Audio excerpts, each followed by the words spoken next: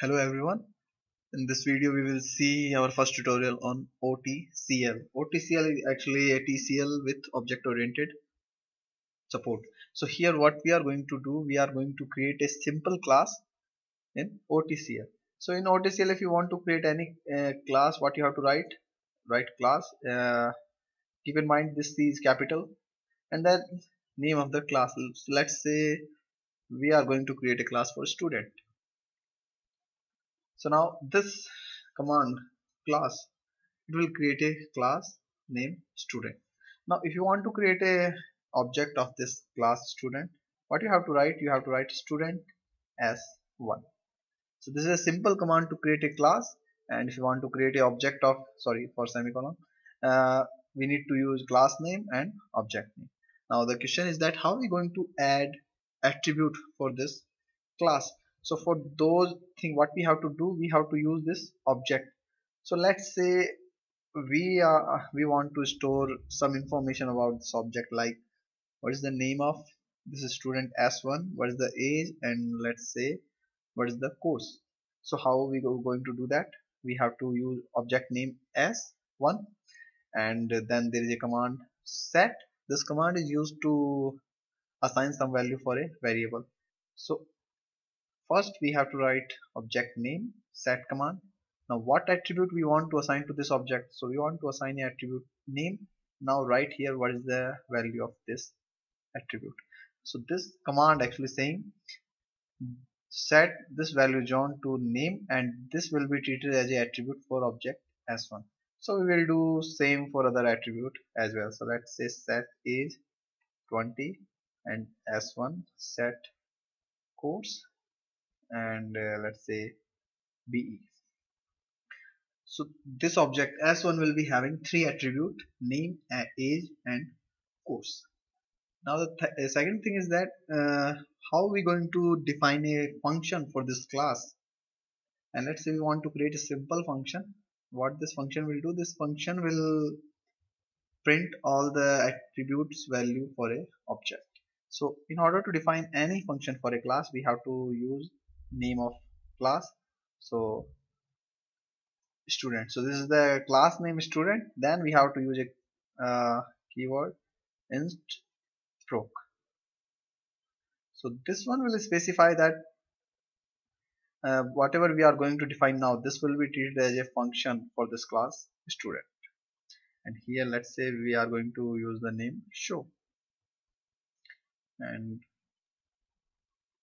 between these two curly braces, if this function need any argument, these argument has to be specified between them, and then we are specifying beginning of the function, and this is the ending of the function.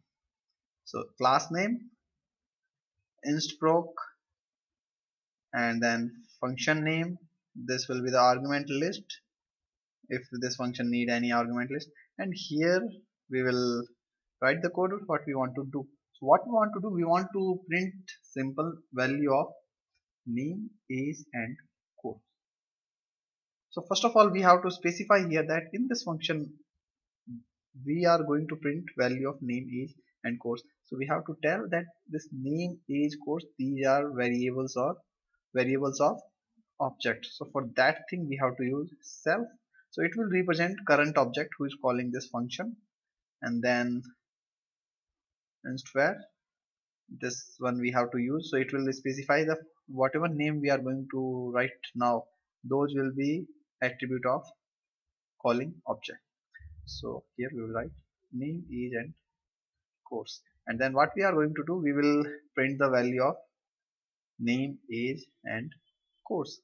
So if you want to fetch value of a variable in TCL, what you have to do, this set command is used to assign value to a variable, plus this set command also used to print value of a variable. So let's say here if we won't write any value here, so in absence of a value, this command will return the current value stored in this variable, and this bracket actually replace this command by its output. So here we are printing value of name, same we will do for age, and we will do same for course. So this function is done. So here we have created a simple class. We have created an object s1. This object is having three attributes with the value. We have defined a function, so if whenever this function is called with a object, it will print the value of name, age and cost. Now thing is that how we going to call this function? So use your object. So our object is s1, then use function name. So at this time we know no need to use any curly braces. So this is the object, this is the name of function. That's it. So we will save it and let's run it. So if you have ns2 installed in your system, you can directly run the OTCL programs.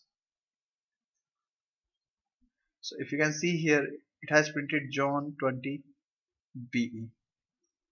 So I'm again briefing all this content. If you want to create any class in OTCL, class keyword will be used and C is capital. So class, what is the name of class? This command simply create a class student. Now how are we going to assign some attribute for a object?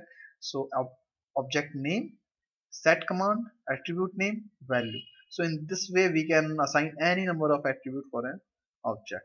Now next thing, how are we going to define a function for a class? So for that purpose, class name will be used. Inst proc actually stand for instance procedure. Name of the function, attribute argument list if there is any argument is needed for this function. If no argument needed, in that case it will be left empty. And then opening curly braces. So in this function what we are going to do, we are going to access three attribute of object, name, age and course. So we have to specify this thing in first line. So $self, actually it will represent current object who is calling this function. So we are saying whenever a object will call this function, that object name, age, course will be available using these names. Okay, and here what we are doing, this puts command actually used to print something in TCL, and this command set name, this command used to assign value to a variable, this command also used to return the value of a variable, and these bracket actually these bracket will replace this command by its output. And finally what we have done, how to call a function, object name, function name, no curly braces, nothing. So this is the first tutorial. In next tutorial what we are going to see, we will see how to write constructor and destructor for a class. Thank you very much.